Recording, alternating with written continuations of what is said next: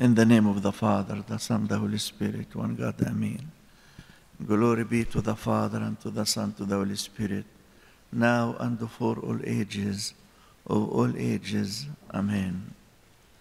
The chapter from the Holy Gospel tells us about important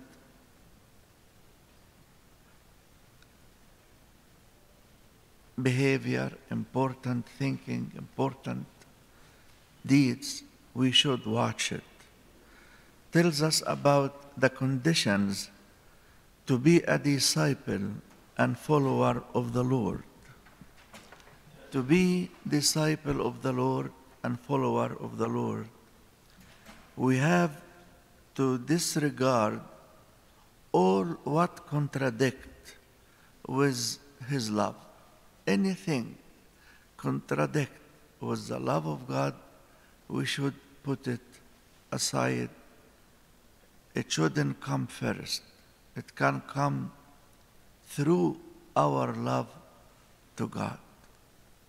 Also, avoiding any relationship deviate us from our fellowship to the Lord, then carrying the cross, and finally counting the cost. Counting the cost is very important. And those who know finance, they know how important it is to count the cost, to have bookkeeping, to keep track, see what the income, what the spending, always check those things. And the Lord tells us and gave us example about building a tower and going to war.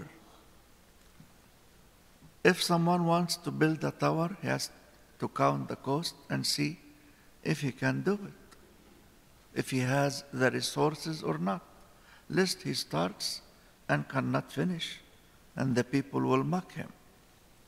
Also, to get involved in a war, you have to check what do you have,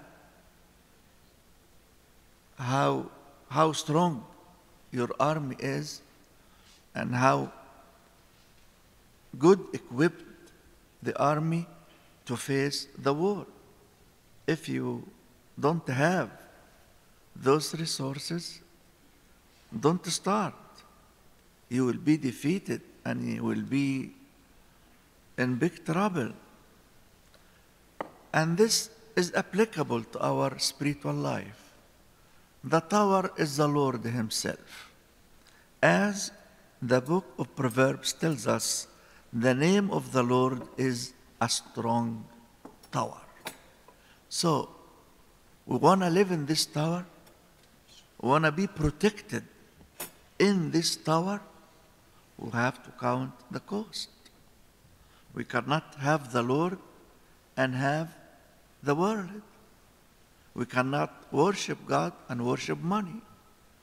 You cannot have the protection of this fortress, of this powerful tower, while we are depending on our own power and our own resources and depending on others. Also in war, we have a fierce war. If you remember, we talked once about the spiritual war. We have a very fierce war, and the enemy is very powerful and resourceful. But what we have is much more than what is against us. So, we are in a fight, we are on war, all our life on earth. The evil one wants to get us and to defeat us. So we have to count the cost. Can we face him or not? If we have the Lord on our side, victory is guaranteed. But if we depend on our intelligence, our ability, we will be defeated badly. The cost of following the Lord. It is costly to follow the Lord. We have to leave everything and follow the Lord. What is that? All the believers will be monks or something? No. This is not what the Lord meant. The Lord means to leave it from our hearts, not to worship it, not to take our attention, just to use it and not be used by it. To follow the Lord, we have to leave everything, even the love to ourselves. He who finds his life will lose it, and he who loses his life for me will find it. So, if we want to live with the Lord, we have to leave everything and to devote our life and our heart to the Lord. We cannot have two masters. He who loves his life will lose it, and he who hates his life in this world will keep it for eternal life. No matter what, we take care of our earthly life. One day it will end. Look at those who were before us and those who will come after us. There is no other way. So we have to count the profit and the loss. There are different concepts about the profit and the loss. For us, it is completely different. As St. Paul tells us, I considered everything as rubbish comparing to the love of Christ. For St. Paul, imagine everything for him like trash, waste, when he compares it with the love of the Lord. And the Lord gives us the example of the wise steward who counted the cost. Yes, he deceived and made some defraud, but to secure his future on earth. So the Lord is taking this example. Look at the unjust steward, how he tried to secure his future. And look for yourself. Do you think about securing your eternal future, or this is something of no importance? Spiritual financial management. Spiritual financial management. Money itself is not evil. It's not bad. It's a gift from God. But when it turns to be a God, this is a problem. There are so many rich people who are rich also in good works. So, we have to know how to manage our resources. You know, we live in a very consuming society. Consuming is the right word? Yeah. Buy this, buy that, don't worry. Don't pay now, pay later. Oh, take this loan, don't worry, big loan. There is no such thing called free money. You know? Those people who are in business, they are not stupid. They are doing that for profit. So don't be deceived. Don't spend more what you have. Don't be dragged by those plastic money Just spend, spend, spend, don't worry. And then you pay interest in 19% or something. Huh? Yeah. They drag you. It's easy. Just put the card and get whatever you want. And if you want it today, we'll get it to you today, right? Amazon tells you that, right? You want it today? We'll get it to you today. Just put your order. We should be careful with that. And when we spend, we should put God first. We should put God first, not our desires first. Do we put the tithes first, then count the cost, or we count it backward? Think about it. There are so many to this point. So we should spend within our resources, and before spending, we should put God first. Then everything else comes. But our problem is nothing is enough for us. We need more and more and more. More and more and more. But the Lord tells us in the Holy Bible, if we had food and clothing, with this we should be content, satisfied. Oh, we have much, much more than food. I don't think any one of us here has in his house less than 2 refrigerators and maybe deep freezer. And how many closets? Oh, ask the ladies. They will tell you how many closets they want. Nothing is enough. We need more and more.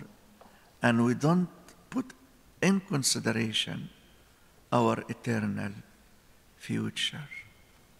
Do we secure it? Do we make some saving for eternity? The story is told about a great Coptic, famous man, Ibrahim al-Gohari. Those who know the church history, they know what I'm talking about. Ibrahim al-Gohari lived in the second half on the 18th century, during the reign of Mamalik. You know, Egypt is under conquest since 550 BC till now, and God knows till when. Anyhow, this time it was the reign of Mamalik, and they were crazy people. Ibrahim al-Gohari got very high rank, the equivalent of prime minister. And he was very rich, and in the same time rich in good works. After he died, he had a daughter, her name Demiana. The governor called Demiana and told her, I know your father was very rich. I'm sure he left a lot of money, and he had, with the language of today, a lot of saving in many banks and many accounts. I want you to bring to me the names of those banks, the number of his accounts, and everything your dad left, I will take. I know he is rich and he left a lot. So don't try to play games with me. She told him, okay, Your Majesty, give me just 2 days. And I'm keeping the books of my dad, and I know the banks, I know the number of the accounts, I know how much he had, and everything. Just give me 2 days, and I will bring to you everything, all what you need. After 2 days, she came with a big crowd of poor people, of handicapped people, big crowd, and brought them in front of the governor. And she told him, Your Majesty, here are the banks of my father. All my wealth of my father in the bellies of those people and in their shacks. Be my guest. Go get what you want. He secured his future, counting the cost. About what we care most, the now and the here, or about eternity. The cost of following the Lord is leaving everything, putting Him first. Then after that, everything comes. To secure one life, we lose the other. To secure our earthly life and forget about eternal life, we lose it. To secure our eternal life, we should lose our earthly life. We should be wise in counting the cost and remember the example of the unjust steward. He was smart, secured his earthly future. How about us? Do we secure our eternal future? Do we transfer some money to eternity that when the time comes to leave, we'll find a place there? As there is physical or money-wise management and counting the cost, also there is spiritual counting the cost. We care about having saving. How about saving for eternity? Securing a place in the eternal habitation. Spending within our limits. Don't stretch yourself. If you don't have the resources, you don't need it. بنقولها بالعربي ايه؟ اللي معهوش ايه؟ ما يلزموش. ما دام ما معكش يبقى ما يلزمكش. If you don't have what it gets it, so you don't need it. And God knows what you need. But the problem, nothing is enough for us. We want it more and more and more. Not to be drowned in debts. There is no free money. If you have, spend. If you don't have, you don't have to. Secure our eternity is very important. Counting the cost. Each one of us should review that and count the cost, and glory be to God forever. Amen. ونياتوخن أومس مين